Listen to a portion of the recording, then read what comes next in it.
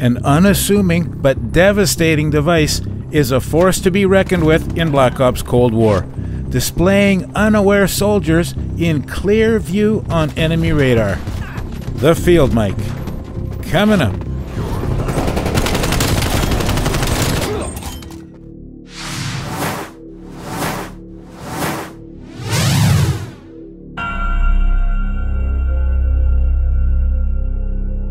Hey, what is going on, fellas? It's Favstar. Well, the field mic has clearly become the dominant choice for field upgrade. If you've ever wondered why you are getting pre-fired and destroyed every time you approach the B domination capture zone, you are probably being lit up on enemy radar by a field mic. It's a brand new piece of equipment in the Call of Duty franchise, and as a result, there's quite a bit of confusion out there about how it actually works. In today's video, we'll cover all the details. I'll explain how the field mic works, how to use it effectively, and all of the available counters, helping you decide if the field mic deserves to be your go-to option for field upgrade. The in-game description describes the field mic as a listening device that highlights enemy sounds on your minimap. Unlocked at level 4, the field mic has unlimited duration and will last until the end of the round or until destroyed by the enemy. You can have as many as 2 field mics deployed at any given time. The default recharge time is high at 3 minutes and 30 seconds, but this can be reduced to 2 minutes and 35 seconds with the Gearhead perk equipped. Before we look at the best ways to use the field mic, let's jump into a private match and see how the field mic actually works. Field mic planted. Once placed on the map, the field mic coverage area appears on the minimap as 2 circles. The filled inner circle is the high sensitivity area and covers a 12-meter radius. The outer circle represents a reduced sensitivity area and extends out to a 20-meter radius around the field mic. The field mic acts as a portable listening device. It listens for the sounds of enemy players and indicates their position in real time on the minimap. As we know, players make more noise as they move faster, so the faster they move, the more susceptible they are to the field mic. Here's how the field mic displays enemies moving at different speeds. As you can see, a sprinting enemy is visible in both the inner and outer circle of the field mic. A walking enemy is only visible in the inner circle, and an enemy player which is crouch walking or moving slower won't appear on the field mic display at all. In addition to detecting enemy footsteps, the field mic will also detect gunfire. Enemies which fire their weapon within the field mic coverage area will be visible on the minimap even if their weapon is equipped with the silencer attachment.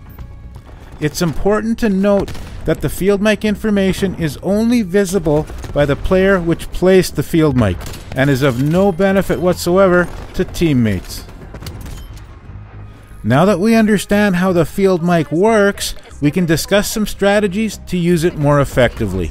The best way to use the field mic is to place it in high traffic areas such as a hardpoint or domination capture zone, while also keeping it well hidden. In this example, I placed the field mic out of sight near the enemy spawn. They're now at a huge disadvantage as I can simply pre-fire them as they approach and they have no idea that they're visible on my minimap.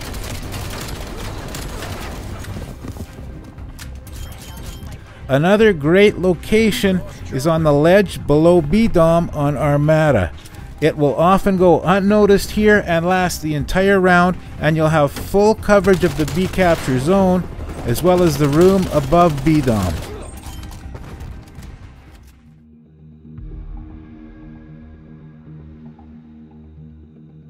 So how do we counter the field mic?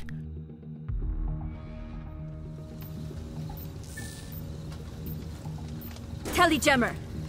The jammer field upgrade is the direct counter to the field mic and will completely obscure the field mic area.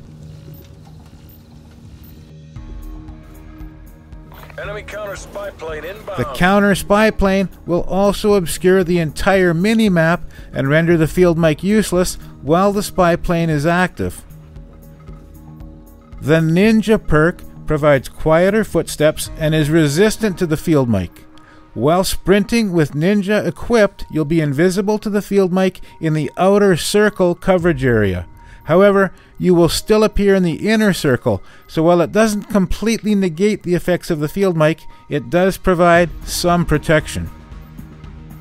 The field mic has very little health, and if found can be easily destroyed by a single round from any weapon or by one melee strike.